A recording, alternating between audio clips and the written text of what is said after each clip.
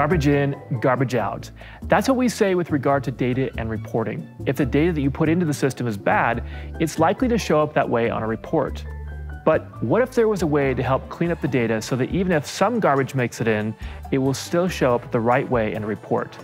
We have people thinking about this, and Trevor Paulson has the motivation and ambition to help solve the problem. His technique works magic on data and turns garbage into something that you can actually present. Trevor, please show us how it works. Let me tell you a story. When I first started working as an analytics consultant at Adobe, I accidentally sent the word poop into a customer's production reports. And if you're not that familiar with Adobe Analytics, CEOs and VPs use these reports to make big, important decisions about the direction of their business and their product in board meetings and stuff. And so having the word poop in those reports is incredibly embarrassing, and it was incredibly embarrassing for me. But truth be told, getting data right when you're dealing with billions or trillions of data points is actually really hard. In fact, it's something that our customers struggle with all the time. What I'm going to show you today, called Dimension Builder, allows you to really fix that stuff in an easy way that's never been possible before in our new product, Customer Journey Analytics. You can see here, I've got a typical report that a CMO or a CEO might look at, showing the top campaigns we had for a family dinner time promotion that we ran. You can see by looking at it closely that there's some problems. The first one is missing a comma, which looks bad in this report. And in fact, in some cases it had the comma, so the data is actually split up. You can also see there's a bad value in here, dev add. The developers accidentally put that in there. But what you don't see is the missing wine plus dinner campaign. It was a big campaign that we ran, and I don't see it anywhere in here, and everyone's gonna wanna know how it did. So I'm gonna have to figure out how to fix all of this stuff. Dimension Builder is a brand new way that lets you define new dimensions that fix all of these data issues. To create a dimension, I'm gonna hit this new plus button that we've added, and it will pull up a new builder to fix this stuff.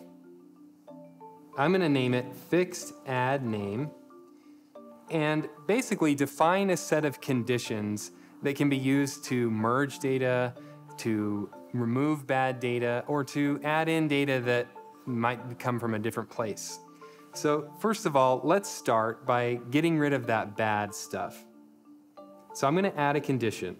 If add name equals let's eat kids without the comma, then I'm going to change it to let's eat kids with the comma. Let's also get rid of that bad dev add value. I'm gonna do that by saying if add name equals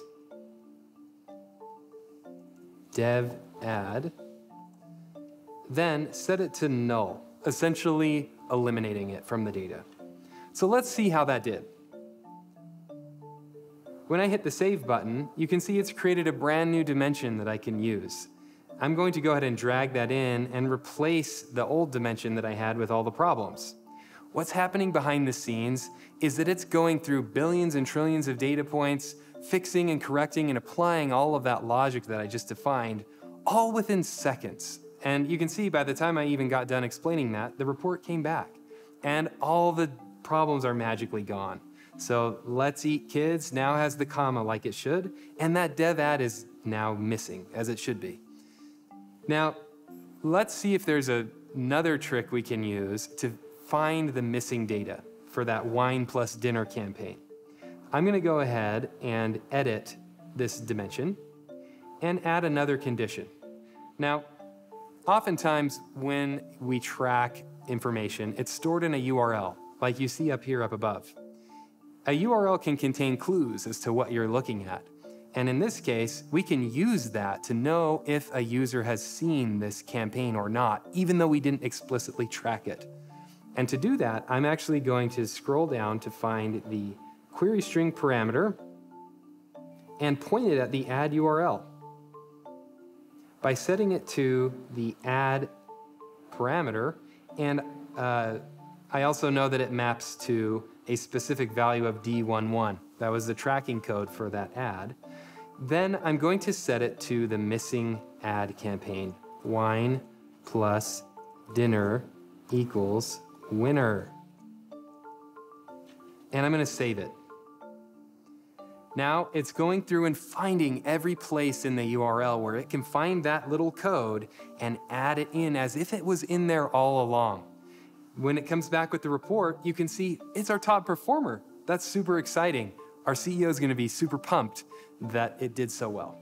Now, if I had to know ahead of time all of the different problems that might occur in the data, there's a lot that I might miss. If I even look beyond the top 10 here, you can probably see that there's other problems. Oh, yep, there's that pesky value again, or there's other things that should be removed. So where we're really taking this to the next level is a new Sensei-powered machine learning algorithm that will scan all of the values for you so that you don't have to be embarrassed and find it on your own in front of your executives. So let's hit that auto scan button, and it's combing through all of this information. And you can see that it's found some values that need to be removed, some values that are misspelled, and other values that should just be merged together. I'm going to go ahead and accept all of these changes. And when the report comes back, you can see it's perfectly fixed, almost like magic. Now I don't have to worry about being embarrassed in front of my company's executives with bad data. That's Dimension Builder. Thank you, Trevor. I'm sure that you'll have some interesting comments about that. It was both funny and innovative. There are a lot of us who can relate to getting some of the accidental or bad data into the system and hope that your technology will be available soon to help us fix those situations.